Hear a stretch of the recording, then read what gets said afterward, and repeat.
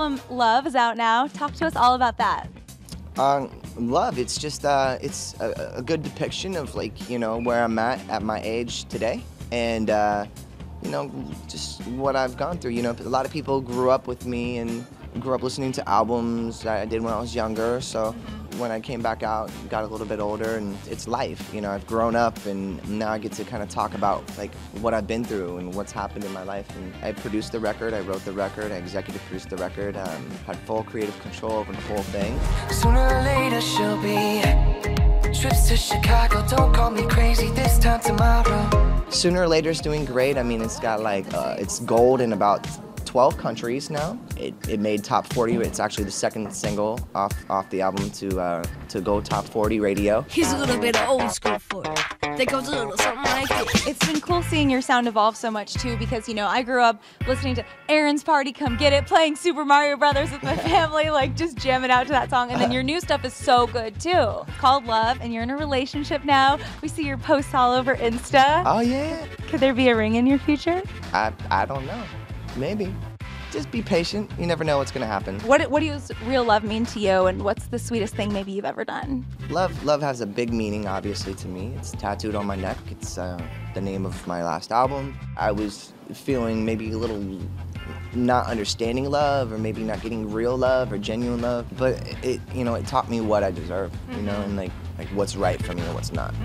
So you've been open about your health struggles, and you seem really healthy now, looking good, feeling fine. Thank you. What tips would you give to someone who's kind of going through the same thing, or just in general to stay healthy? In my situation, it's a little different because I think there's a stigma behind men talking about eating disorders and being skinny and all that kind of stuff. You know, I'm trying to create an awareness for that. I have an eating disorder. I have a hiatal hernia and ulcers, and people don't understand it. Such a double standard. It's such a double standard, yeah. And you never know what someone's going through. That's why I thought it was important for me to go on national TV, on the doctors, and throw it in everyone's face, because I'm sick of hearing people being demeaning and defaming and, you know, depict a story about me that's not accurate. Why was it important for you to, like, go on the doctors and talk about that? Why was it important? Because I wanted people to know that when I say something, I'm telling the truth. I'm a very open book, and I'm very honest and real. And if you can't respect that, then why do I be honest and real with you? Yeah. For me, it was just like, all right, you know, one and done. Let me get this done with, and then, you know what, I feel better about myself now. Aaron's Party, back in the day. What does Aaron's Party today involve? What does it involve? What would be your perfect Friday night? Some You go out, Don do you stay Julio's, in? I don't know. my perfect Aaron's Party will always be like my concerts, you know? Yeah. That's where it really lies, so.